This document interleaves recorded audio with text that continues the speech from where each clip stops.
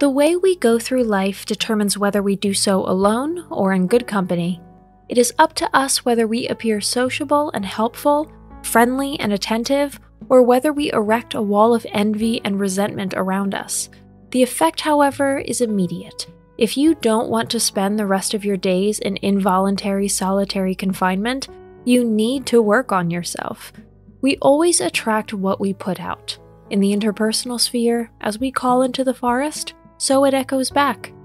For the time being, however, it would be enough if you would refrain from a few unpleasant habits. If you like our videos, please support us with a thumbs up, subscribe to Psychology and Mind, activate the little bell, and look forward to the videos we upload for you every day.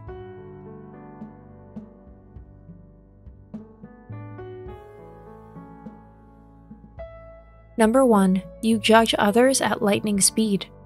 Pigeonholing in the blink of an eye is not only not a nice trait. In the vast majority of cases, the result isn't right at all. Just because someone looks different, dresses differently, or has a completely different lifestyle than you, doesn't automatically mean it's bad. Why ever you think you are the moral authority in life and everything that goes with it, stop it. It's none of your business how other people spend their time or how they look. Rash judging is an ugly habit that will definitely not win you any friends. Besides, there's no faster way down the wrong path than prejudice. Number 2, your feelings are in control of you and not the other way around. People don't like to be confronted with the personal dramas and emotional lapses of their peers without any warning. This has nothing to do with a lack of sympathy or empathy, but with simple, basic rules of common decency. How do others come to listen to your heartbreak and self-doubt or your conflicts at work? Tears and tantrums and fits of hysteria are definitely not the right way to win the hearts of your fellow humans. First, each of them has enough of their own battles to fight and endure.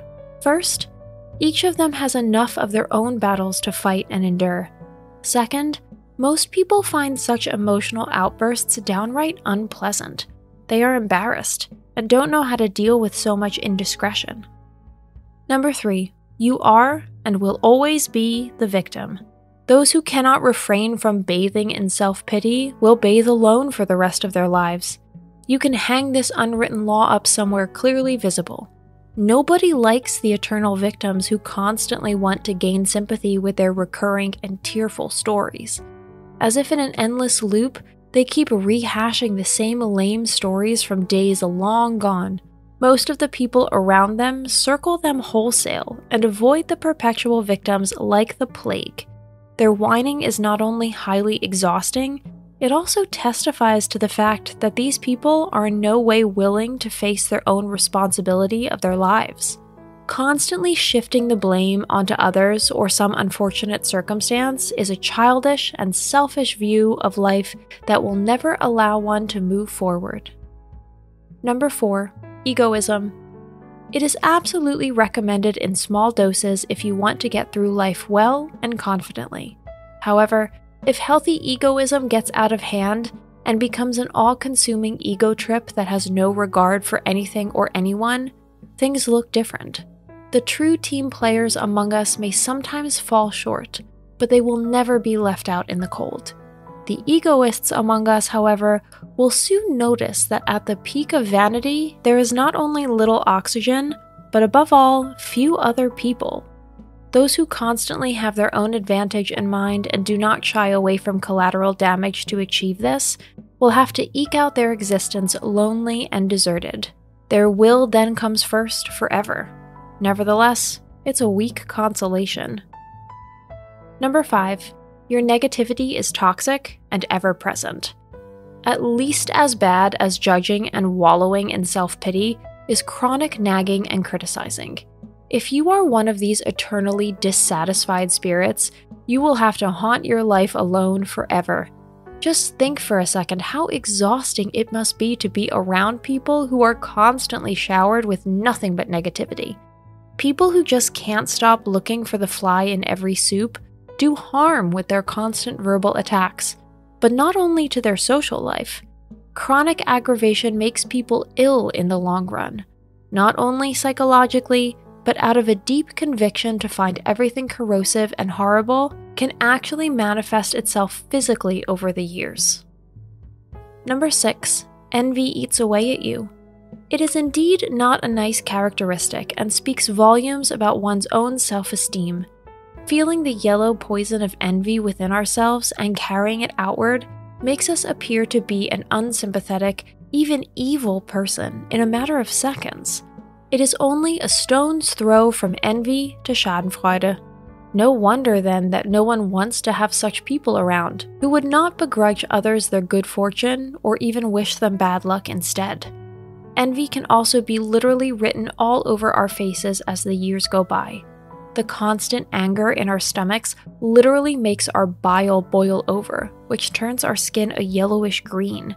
That's no way to become a human magnet, guaranteed. Number 7. You take everything way too personal. And last but not least, too much consternation is a sure tool for confidently putting one's fellow human beings on edge. Anyone who links every negative event, up to and including continuous rain or snowfall, with their own person is not only emotionally unbalanced, but is obviously also struggling with a perception problem. The earth does not revolve around individual people. No one is so important that all the evil of this world gathers around a single person, even if that person feels that way. Today's conclusion: together or alone, you decide. The majority of us have control over how our lives will turn out.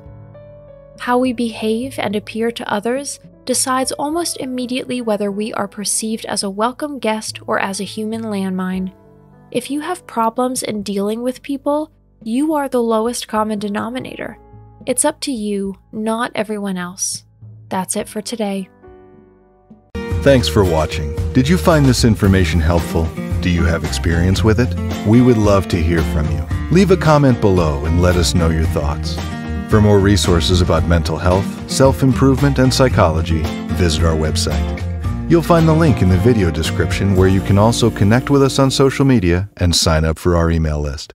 Take care of yourself and have a beautiful day.